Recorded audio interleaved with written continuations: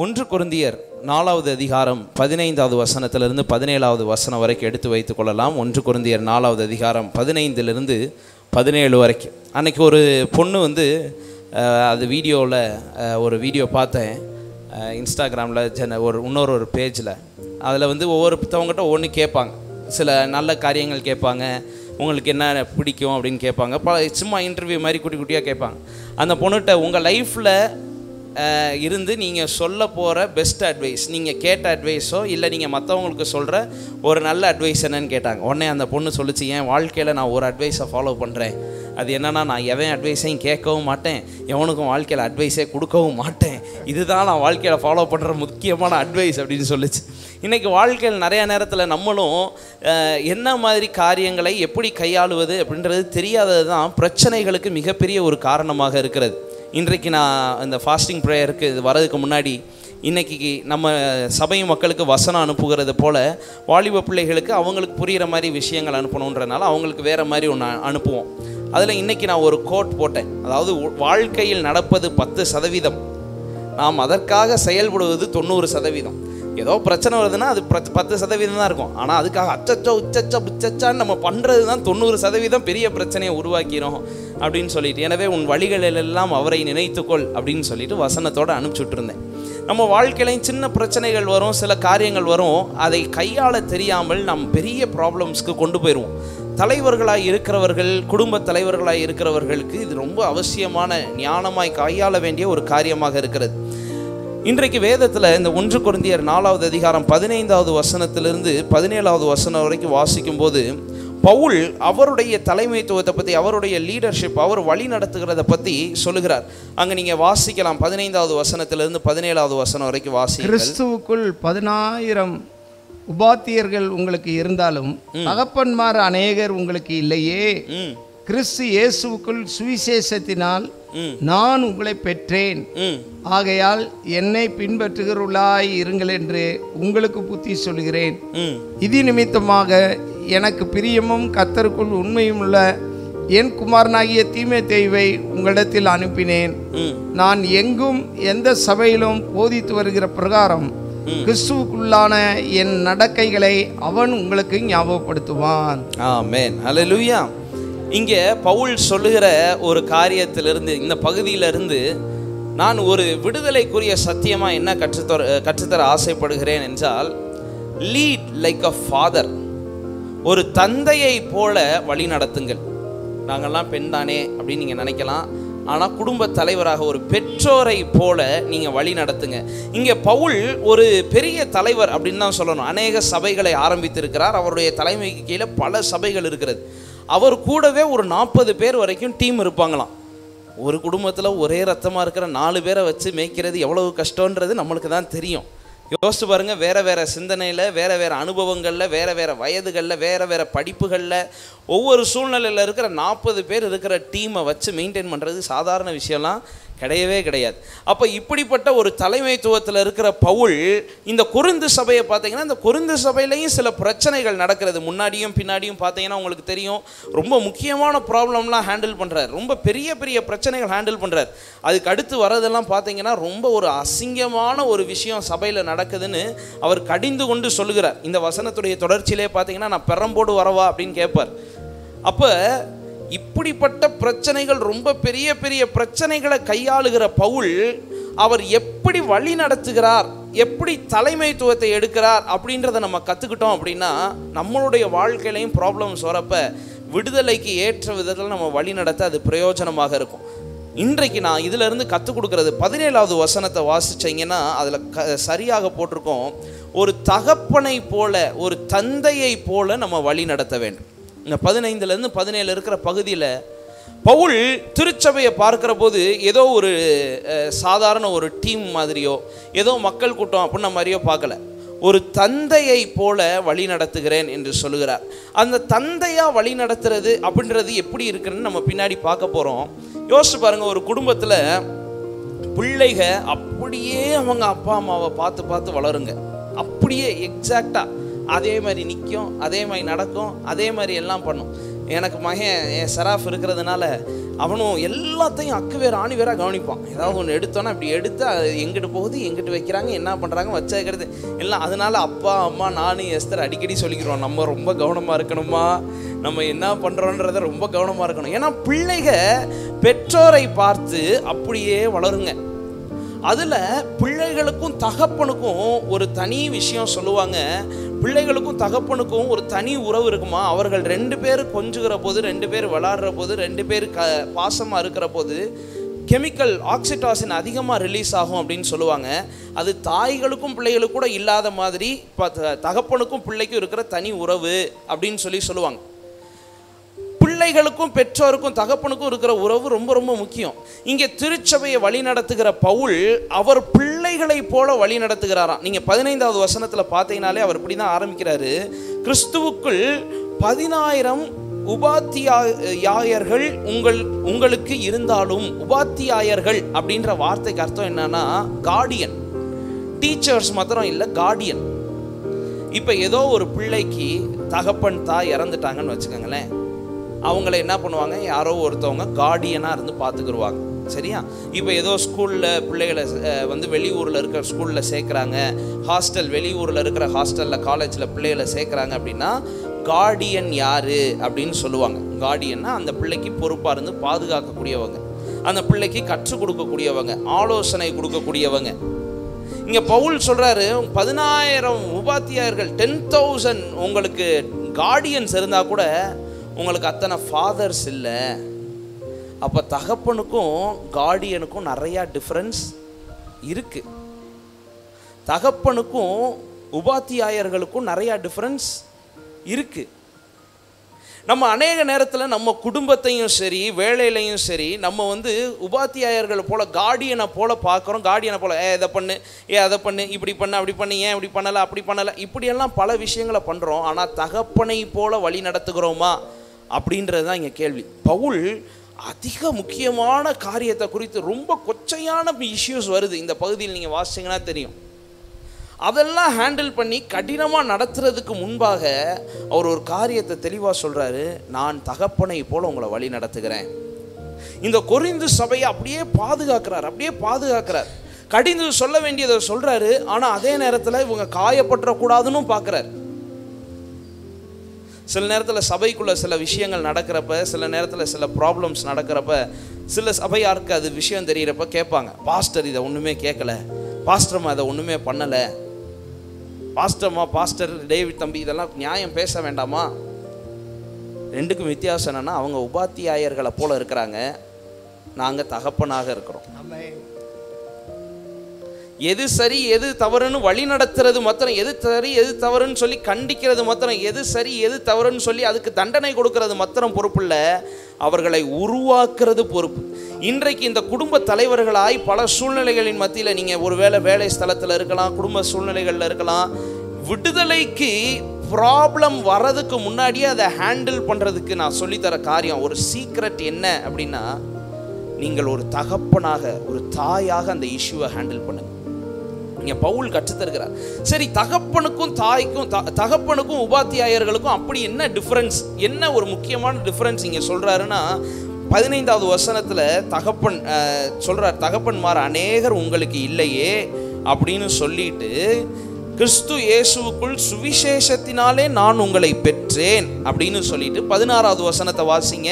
ஆகையால் என்னை பின்பற்றுகிறவர்களாய் இருந்து உங்களுக்கு புத்தி சொல்லுகிறேன், என்னை பின்பற்றுகிறவர்களாய் இருங்கள் என்று உங்களுக்கு புத்தி சொல்லுகிறேன்.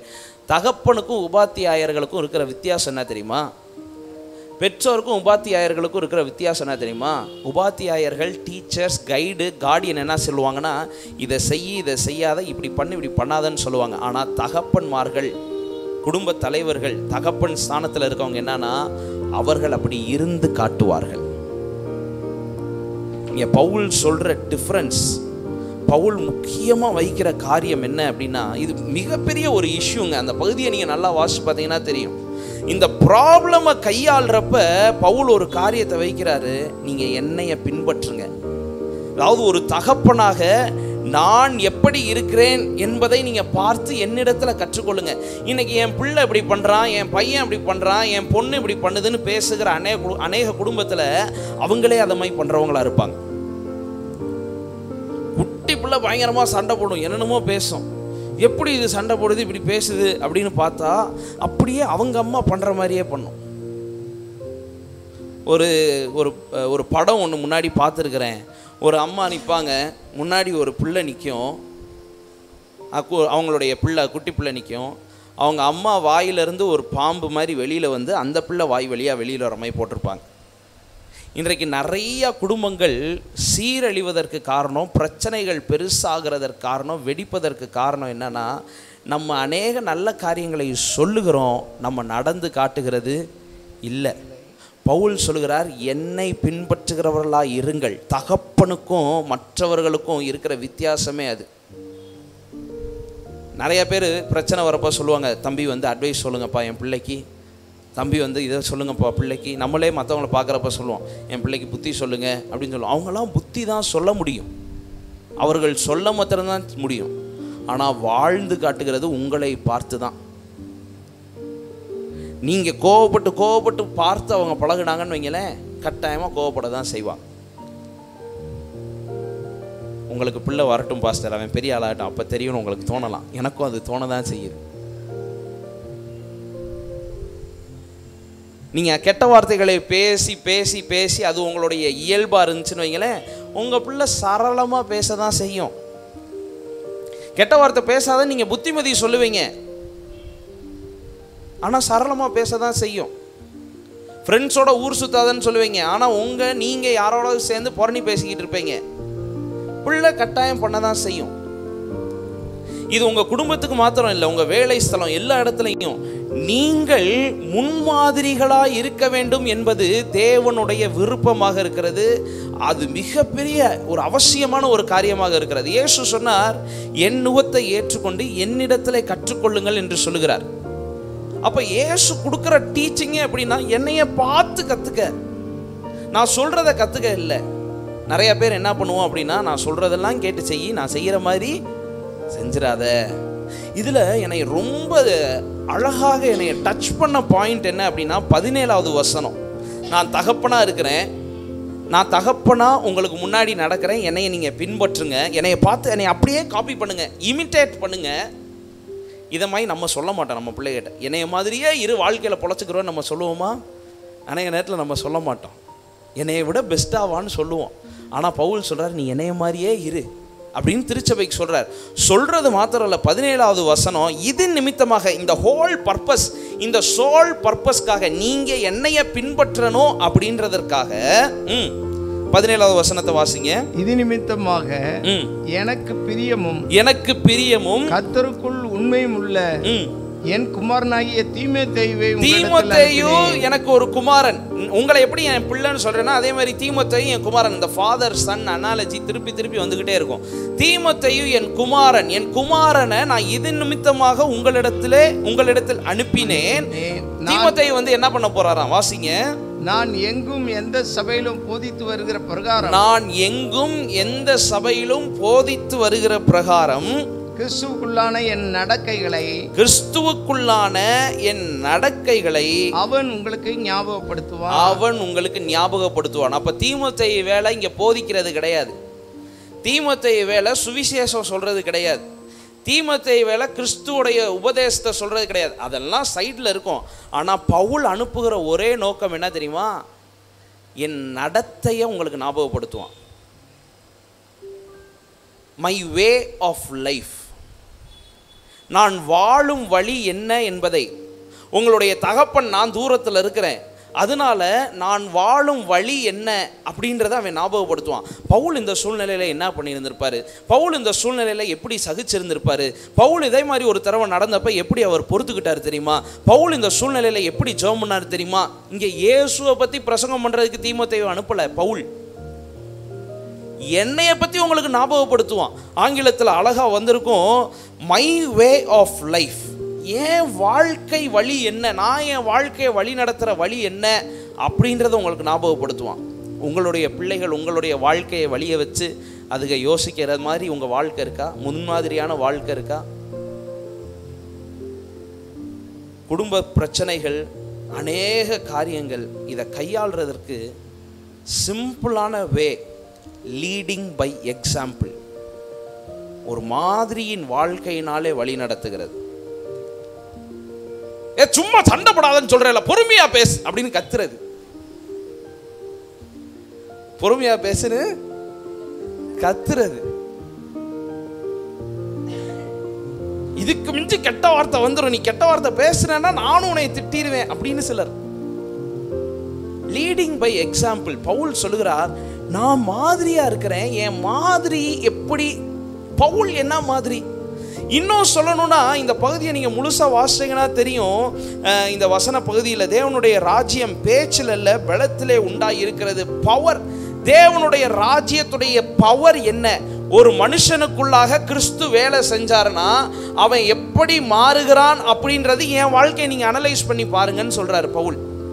ஒரு கிறிஸ்தவன் உண்மையா இயேசுடைய வழியை பின்பற்றக்கூடியவன், அந்த வார்த்தைகள் சுவிசேஷத்துடைய பவர் என்னன்றது என் வாழ்க்கையை பாருங்க. நீங்க இதற்கு முந்தின வசனங்கள்ல நீங்க பார்த்தீங்கன்னா தெரியும். 14வது வசனத்துல இருந்து நீங்க 12, 13, 14 இந்த வசனங்கள்லாம் வாசிங்கன்னா தெரியும் பவுல் எவ்வளவாக கஷ்டப்பட்டார். நீங்க 14வது வசனத்தை மாத்திரம் வாசிங்க, 13வது வசனத்தை மாத்திரம் வாசிங்க. தூஷிக்கப்பட்டு வேண்டிக் கொள்கிறோம், தூஷிக்கப்பட்டு எங்கள் கைகளினாலே வேலை செய்து பாடுபடுகிறோம், வையப்பட்டு ஆசீர்வதிக்கிறோம். வையப்படுறாங்களாம். இவங்க என்ன பண்றாங்களாம்? திருப்பி ஆசீர்வதிக்கிறாங்க. பவுலுடைய ரோல் மாடல் பாருங்க. பவுல் என்னைய பின்பற்றுங்கன்னு சொல்றாரு. இதற்கு பின்னாடி முன்னாடி பல காரியங்களை சொல்லி இருக்கிறாரு. பிரச்சனையை கையாளுறதுக்கு முன்னாடி தகப்பன் நான் எப்படிப்பட்டவன்னு சொல்றாரு. வையப்படுற போது நான் என்ன பண்றேன்னா ஆசீர்வதிக்கிறேன். பவுல் யாருன்னு தெரியுமாப்பா?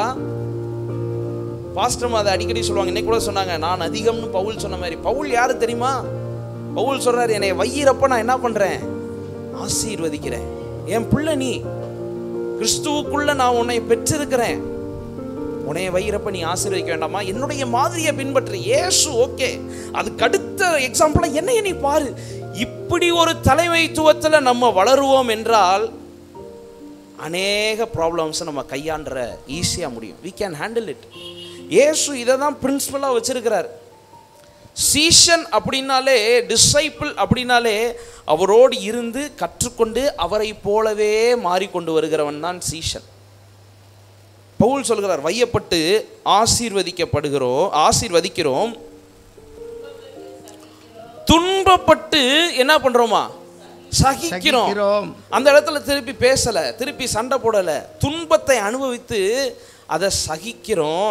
தூஷிக்கப்பட்டு வேண்டிக் கொள்கிறோம். தூஷிக்கப்பட்டு அந்த நேரத்தில் என்ன பண்றோமா? வேண்டிக் கொள்கிறோம்.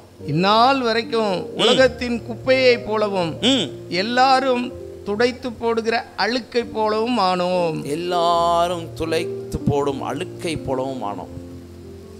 அதான்ப்பா உங்க அப்பா. உங்க அப்பா யாரு தெரியும்ல? எல்லாம் உலகமே தொடச்சு போடுற அழுக்க போல என்னனாலும் அதன் மத்தியில் ஆசீர்வதிச்சு அவங்க அந்த பாடுகள், துக்கங்களை, அந்த எல்லாத்தையும் எல்லாத்தையும் சகித்து அதன் மத்தியில் அவங்களுக்காக வேண்டிக் கொண்டு, இப்படிப்பட்ட பவுலுடைய பிள்ளை நீங்க, அப்படி அவங்களை என்கரேஜ் பண்றார். that is how we have to lead.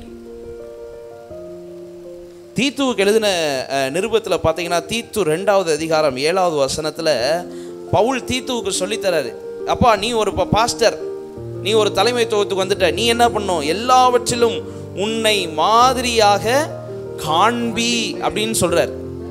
நீயே எல்லாவற்றிலும் உன்னை நற்கிரியைகளுக்கு மாதிரியாக காண்பித்து. நற்கிரியைகளுக்கு மாதிரியாக காண்பிக்கணுமா? நற்கிரியை செய்கிறதுனா என்ன அப்படின்னு தீத்து செஞ்சு காட்டி அவனுடைய லைஃப்பை பார்க்கணும். நற்கிரியை செய்யுங்கன்னு சொல்கிறது பற்றி இல்லைப்பா. You have to be an example. ஒரு மாதிரியாக, இன்னும் சொல்லணும்னா திருஷ்டாந்தமாய் நம்ம இருக்கணும். தேவனுடைய கிரியை என்ன, தேவன் எப்படிப்பட்டவர், தேவன் ஒரு மனுஷனை ரட்சித்தா எப்படி இருக்கும் அப்படின்றதுக்கு நம்ம திருஷ்டாந்தமாக இருக்கணும். நம்ம லைஃப்பை பார்க்குறப்ப, நம்ம வாழ்கிற வாழ்க்கையை பார்க்குறப்ப கர்த்தர் யாருன்ற அறிவை பெற்றுக்கொள்ளுகிற விதத்தில் நம்ம இருக்கணும். 1 தீமோத்தேயு 1வது அதிகாரம் 16வது வசனத்தை வாசிங்க. 1 தீமோத்தேயு 1வது அதிகாரம் 16வது வசனம். அப்படி இருந்தும் நித்திய ஜீவனை அடையும்படி இனிமேல் இயேசு கிறிஸ்துவிடத்தில் விசுவாசமாய் இருக்கிறவர்களுக்கு திருஷ்டாந்தம் உண்டாகும் பொருட்டு. எப்படியா? இனிமேல் இயேசு கிறிஸ்துவிடத்தில் விசுவாசமாய் இருப்பவர்களுக்கு திருஷ்டாந்தம் உண்டாகும் பொருட்டு, திருஷ்டாந்தம் உண்டாகும் பொருட்டு பிரதான பாவியாகிய என்னிடத்தில் அவர் எல்லா நீடிய பொறுமையும் காண்பிக்கும்படிக்கு போதும். அது பெரிய பாயிண்டா போதும். ஒவ்வொரு வார்த்தையும் எக்ஸ்பிளைன் பண்ணா ரொம்ப நேரமாயிரும். அதாவது தேவனுடைய இரக்கம் என்ன, தேவன் எப்படிப்பட்டவர்ன்றத ப்ரூவ் பண்ணி காட்டுறதுக்கு என்னைய திருஷ்டாந்தமா வச்சிருக்கிறார். நான் தான் சாம்பிள் பீஸ். ஒரு ப்ராடக்ட்டுக்கு ஏதோ சாம்பிள் பீஸ் இருந்தால் எப்படி இருக்கும்? இது பண்ணி பாருங்க, இதை ட்ரை பண்ணி பாருங்க. தேவனுடைய நீடிய பொறுமை என்ன, இது என்னன்றதுக்கு நான் தான் எக்ஸாம்பிள், திருஷ்டாந்தம். அப்படிப்பட்ட வாழ்க்கை நாம் வாழுகிறவர்களாக இருக்க வேண்டும். இன்றைக்கு விடுதலைக்குரிய சத்தியமாக நான் சொல்கிறது என்ன அப்படின்னா, we have to lead by example. ஒரு தகப்பனை போல, ஒரு தந்தையை போல நம்ம வழி நடத்தணும். தந்தையை போல வழி நடத்துறதுனா என்ன? நம்மையே மாதிரியாக காமித்து நாம் அப்படியாக இருந்து என்னை பின்பற்றுங்கள். நான் சொல்கிறேன், என்னுடைய ஒவ்வொரு சுச்சுவேஷன்லையும் the more I grow, நான் வளர வளர வளர என் பெற்றோர்கள் எப்படி இந்த விஷயத்தை கையாளுவாங்கன்ற தாட்டு நான் விருப்பப்பட்டோ விருப்பப்படாமையோ எனக்குள்ளே வந்துடும். அது யோசிச்சுன்னு கிடையாது, ஆட்டோமேட்டிக்காக. ஏதோ ஒரு சுச்சுவேஷன் நடக்குதுன்னா இங்கே எங்கள் அப்பா என்ன பேசுவார், இங்கே எங்கள் அம்மா என்ன பேசுவாங்க. சில நேரம் உண்மையாகவே உட்காந்து யோசிப்போம், ப்ராப்பராக நம்ம டிசிஷன் கரெக்டாக எடுக்கிறோமா அப்படின்றதுக்காக உண்மையாகவே யோசிப்போம். பல நேரங்களில் யோசிக்காமையே அந்த ஒரு எண்ணங்கள் வரும், யோசிக்காமே அப்படியே ஒரு எண்ணங்கள் வரும். உங்கள் பிள்ளைகள், உங்கள் குடும்பம் அப்படியே உங்களை பின்பற்றுகிறவர்களாகத்தான் இருப்பாங்க. எனவே you have to lead by example. நீங்கள் ஒரு தந்தையை போல நீங்கள் மாதிரிகளாக இருந்து வழி நடத்துங்க. பிள்ளைங்க ப்ரேயர் பண்ணணும். பிள்ளைகிட்ட ஜபமே இல்லை, நீங்கள் ஜெபம் பண்ணுங்க. நீங்கள் வசனத்தை எடுத்து வாசிங்க. நீங்கள் உபவாசம் போட்டு காட்டுங்க. நீங்கள் நீதிக்கு வைராக்கியமாக இருந்து காட்டுங்க. பிள்ளைய பொய் சொல்லாதன்னு திட்டுன்னு திட்டுவாங்க. இவங்களுக்கு சரளமாக அப்படியே ஃப்ளோவில் அடிக்கும். பொய் அப்படியே சரளமாக ஃப்ளோவில் யோசிக்காமல் அப்படியே வரும். ஆனால் இவங்க, ஆண்டவரே என் பிள்ளை பொய் சொல்லுச்சுன்னு கேள்விப்பட்டாலே அவங்களோட மனசு அப்படியே பாரமாக இருக்கும். ஐயோ, என் பிள்ளை இப்படி அநியாயம் பண்ணுதே. ஆனால் இவர்கள் அப்படிப்பட்டவர்களாக தான் இருக்கிறாங்க. இவங்க சமாளிக்கிறாங்க, இவங்க ஏமாத்துறாங்க, இவங்க அப்படி இருக்கிறாங்க. நாம் இப்படிப்பட்ட தலைவர்களாக இருந்தோம் அப்படின்னா திருச்சபையும் சரி, குடும்பத்தையும் சரி, எந்த சூழ்நிலையிலையும் we cannot lead, நாம் வழி நடத்துகிறவர்களாக இருக்க முடியாது. இங்கே பவுல் கற்றுக் கொடுக்குற காரியம், அந்த பகுதியிலிருந்து நாம் அறிந்து கொள்ள வேண்டிய காரியம் என்னென்னா, என் நடக்கைகளை அவன் ஞாபகப்படுத்துவான்னு பவுல் சொல்லி அனுப்புகிறார். அதை போல உங்கள் நடக்கைகள் அநேகர் நீதிக்குட்படுத்த ஞாபகப்படுத்துகிற ஒரு அடையாளங்களாக. பாஸ்டர் அடிக்கடி சொல்லுவாங்க, we have to be like advertisement boards. ஒரு விளம்பரதாரர்களாக, விளம்பர பலகையை போல நம்ம இருக்க வேண்டும். நம்முடைய வாழ்க்கை மாதிரியாக இருக்க வேண்டும். இந்த வார்த்தைக்கு அர்ப்பணித்து நம்ம ஜெபிக்கலாம். நம்ம எப்படிப்பட்ட வாழ்க்கையை வாழ வேண்டும் என்று நம்ம சொல்லி பல காரியங்களை பேசுகிறதை விட, ஆண்டவரே இப்படிப்பட்ட வாழ்க்கையை நான் வாழ என்னை அர்ப்பணிக்கிறேன், ஒரு மாதிரியாக இருக்க என்னை அர்ப்பணிக்கிறேன். என் குடும்பத்தில், என்னுடைய வீட்டின் காரியங்களில் I am going to lead by example. ஒரு தகப்பனை போல, ஒரு தந்தையை போல நான் வழி நடத்துவேன். ஆண்டவரை பாஸ்டர் ஜெபம் பண்ணுவாங்க. பவுல் அப்போஸ்தலனை போல இந்த உலகத்திலே அநேகருக்கு முன்மாதிரிகளாகி இருக்கிறோம். நம்மை அநேகர் பின்பற்றி கொண்டு இருக்கிறார்கள். நம்ம குடும்பத்தை சேர்ந்தவர்கள் மட்டுமல்ல, நம்ம வீட்டுக்கு பக்கத்தில் குடியிருக்கிறவர்கள், நம்முடைய உறவினர்கள், நம்முடைய நண்பர்கள், அநேகர் நம்மை பின்பற்றுகிறவர்களாய் இருக்கிறார்கள். ஆகவே அவர்களுக்கு முன்பாக நாம் ஜாக்கிரதையாய் நடப்போம். எல்லா காரியங்களிலேயும் நாம் மாதிரியாய் வாழ்வோம். நற்கிரியைகளுக்கு மாதிரியாக எல்லா காரியங்களையும் நம்ம ஆண்டவரை வெளிப்படுத்துகிறவர்களாக, நம்முடைய நடக்கைகளை குறித்தும் மற்றவங்க சாட்சி சொல்லணும். இந்த மாதிரி நேரத்தில் அவங்கன்னா என்ன செஞ்சுருப்பாங்க தெரியுமா? இந்த மாதிரி நேரத்தில் அவங்க இதை செஞ்சுருப்பாங்க, நீங்கள் எப்படி செய்கிறீங்களே அப்படி என்று சொல்லும் வண்ணமாக நம்ம இருக்கணும். எல்லா காரியத்திலையும் இயேசுவை வெளிக்காட்டுகிறவர்களாய் நாம் வாழ நம்ம ஒப்பு கொடுப்போம். விடுதலையின் நற்செய்தியிலே நம்ம குடும்பம் மாற வேண்டும் என்று நினைக்கிறோம். அது எங்கே துவங்கணும்னா முதல்ல நம்மகிட்ட தான் துவங்கணும். நம்ம மாறணும், அப்போ நம்ம குடும்பம் மாறும். நம்ம ஜெபிப்போம். இரக்கம் நிறைந்த ஆண்டவரே, இந்த சத்தியம் எங்கள் ஒவ்வொருவரையும் உருவாக்கட்டும். எங்கள் ஒவ்வொருவரையும் அப்பா நற்கிரியைகளுக்கு மாதிரியாக கிறிஸ்துவை வெளிப்படுத்துகிறவர்களாக தகப்பனே எங்களை மாற்றுவீராக. அன்றைக்கு பவுல் அப்போஸ்தலன் மூலமாய் அநேகர் உமக்குள்ளாக வந்து அநேகர் அந்த வார்த்தைகளின் மூலமாய் உருவானார்கள் ராஜா. சபைக்கு பிரயோஜனமாய் இருந்தது, கொரிந்து சபைக்கு பிரயோஜனமாய் இருந்தது.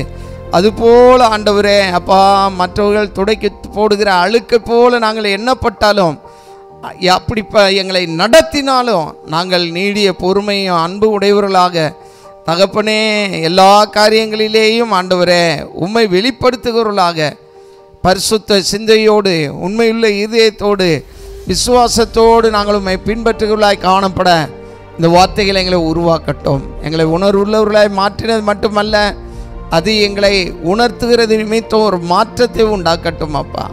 இந்த விடுதலையின் செய்தியின் மூலமாக ஒவ்வொருடைய ஆவிக்குரிய ஜீவியத்திலையும் ஒரு படி முன்னேறட்டும் அப்பா, வளரட்டும். இயேசு கிறிஸ்துவின் நாமத்தில் ஜெபம் பண்ணுகிறோம் எங்கள் நல்ல பிதாவே.